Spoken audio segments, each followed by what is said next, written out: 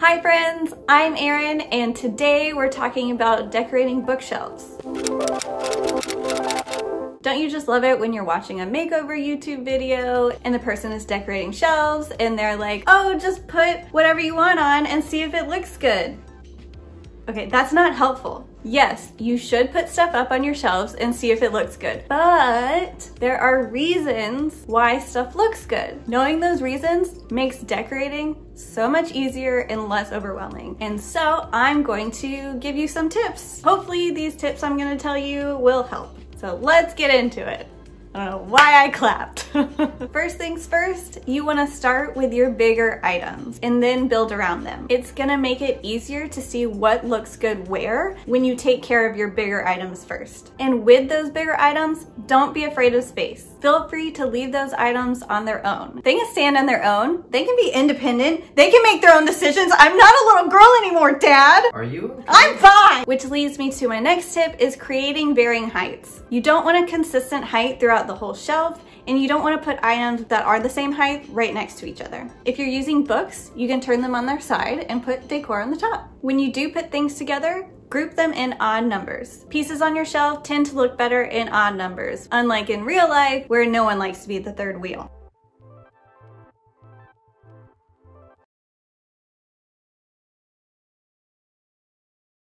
Depth and layering. Try creating depth by layering pieces. Pictures are great for this. They create height while you can put decor right in front of them. Super cute, tall piece, and then little cute pieces in front. Okay, I'll say it right now. This is my most confusing tip ever. Whenever I explain it to my husband, I can never get it right. It's super confusing, but we're gonna talk about triangles and diagonals.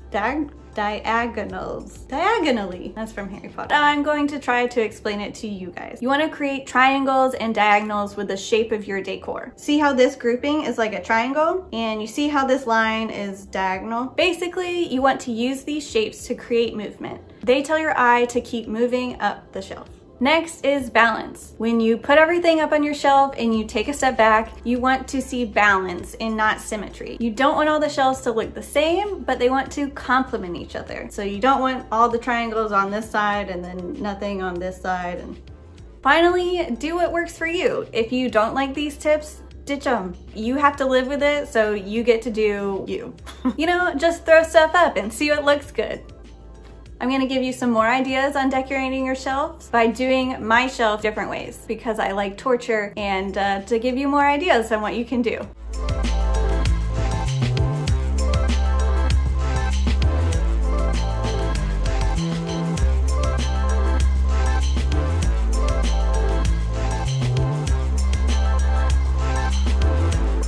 In my opinion, bookshelves are for books, but I also read a ton, and I realize not everyone reads or likes books. So in this example, I will be decorating the shelf with minimal books. Let's start with the big items. So it's tall, so we want to put it at the tallest shelf. Also, snake plants like low light, and since this shelf is super far away from the window, this is okay. Oh, disclaimer on using real plants on your bookshelves. Make sure the lighting on your bookshelf will allow your plants to live. Having succulents not right by the window will most likely kill them. So use fake plants or low light plants like pothos or snake plants. Along with books, I think bookshelves should convey your personality. So pictures, trinkets that you like, try and pick pieces that speak to you. I don't have a lot of big pieces and all of my decor is books, so this is a little hard for me. I'm gonna try it out for you guys.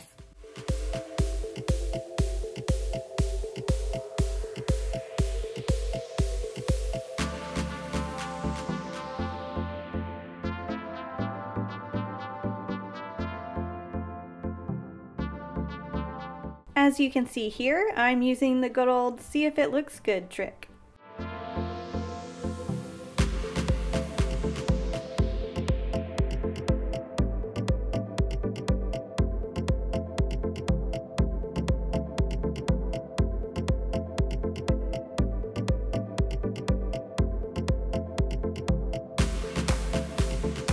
You have like the taller things on the diagonals And you have the triangles triangle, and we're layering. Great.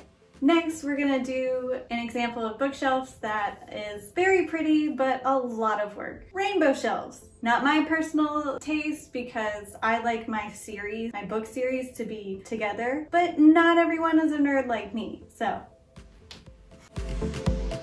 Okay, we're doing rainbow shelves, so let's sort them all into Roy G. Biv.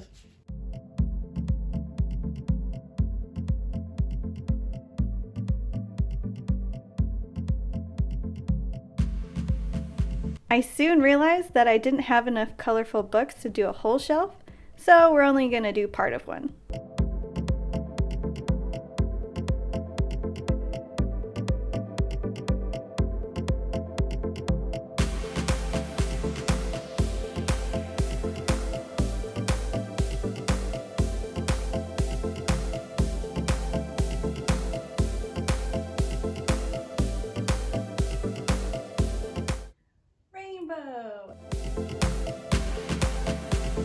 Okay friends, I hope you enjoyed this video. I really hope these tips give you a good starting point on decorating your shelves. I hope they're helpful. If you want to see me decorate another shelf, click to see my bathroom makeover. I decorate shelves in that video too. Please like this video and subscribe for more decorating, home makeover, plant content, and I'll see you next time. Bye! Bye!